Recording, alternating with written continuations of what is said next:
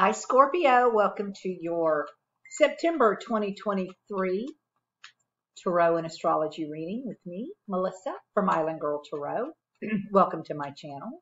You can reach me at islandgirl2008@gmail.com and king.com/islandgirl. Both of those girls has two L's on the end of girl. For the astrology for September for you, Scorpio, we have so many things going either direct or retrograde for the month of September. We have both Venus and Jupiter are stationing, Venus direct, Jupiter retrograde on or around the 3rd or 4th of September. And then on the 15th of September, Mercury goes direct. And for you guys, the Mercury and Jupiter is trining with that direct and retrograde station at the time that Mercury stations to go direct. And for you all, that'll be in your 7th and your 11th house. And to me, that's a relationship with friends, a good close friend, somebody that you've known a good long time. Peter Pan says, hello, Scorpio. He's solid black kitty cat. And so there's going to be something there. I'm thinking as I'm looking at the Mars quincunx Saturn as well here in your 12th and 6th house. This is probably a work friend or a work partner, and I feel like something's either been hidden from you or kept from you. There's something that you're not completely aware of. That's just what I feel. So, do with the astrology, put the comments in the and let me know how this does actually manifest for you. Let's see here. And you guys have got Pluto sitting there, trying to go into your 4th house. That's going to be life-changing as far as where you live, I'd imagine, when that happens in 2 or 3 years. So let me see what's happening for you, Scorpio, for September 2023. Peter Pan is not happy with me. He's wanting something. All right, so Scorpio. Interesting. Scorpio, I'm really surprised there's nothing in your 9th house. Because this looks very much, she's a Pete. This looks like it's a breakup of a partnership in some way. And look at the king, the queen, the page, and the 3 of swords. I'm going to read this a couple of different ways because it is possible that this is a child and that you're worried about this child going off to school. There is that. That is definitely a way that this can play out because you're definitely worried, Scorpio. And we are at that time of year where kids are getting ready to go back to school. And of course, there's so many things to worry about now with kids going back to school. It's not just whether or not they're going to pass anymore. It's whether they walk out of there healthy. And because the community card is out with the 4 of Wands, there's just something going on here. This Queen of Swords is the center of the reading. And, it's Aquarius, Gemini, or Libra. But it's also a female attorney to me.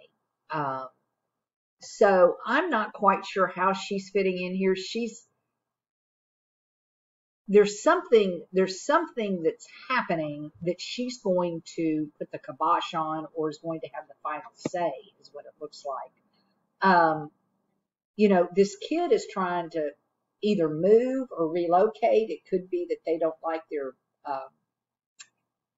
roommate and they're trying to get a different roommate. If this is somebody going off to school, otherwise it's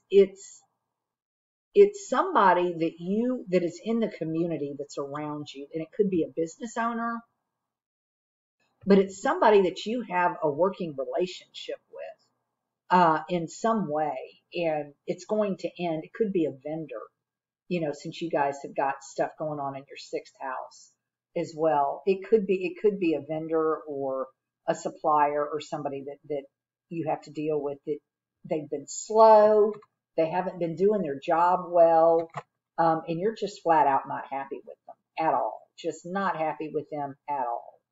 And you're gonna put the kibosh on it, I think, and you're just gonna sever. Something's being severed here. Now, the other way with this kid going to school, it could be that you got him in school. Maybe he went early. You know, a lot of them start earlier in August, and he's ready to come back. And, you know, and that's also, it's not working out. So whatever this is an ongoing situation that is finally going to get resolved because you're going to just cut it, and you're just excising out the issue. Now, once you have done that and once the process has happened, then things will stabilize and you're going to have a foundation upon which to build from there. So it does end well, but this getting there doesn't look very pleasant. I mean, it's somebody's getting their head handed to them. So, and like I said, this is either with a kid, it could be school, it could be a work partner, it could be a good friend, somebody that you've known a long time. And of course, here's the other thing is we're starting to come into the eclipse season, and all the eclipses are going to be in Libra, which is the Libra and Aries, which is the I-we axis.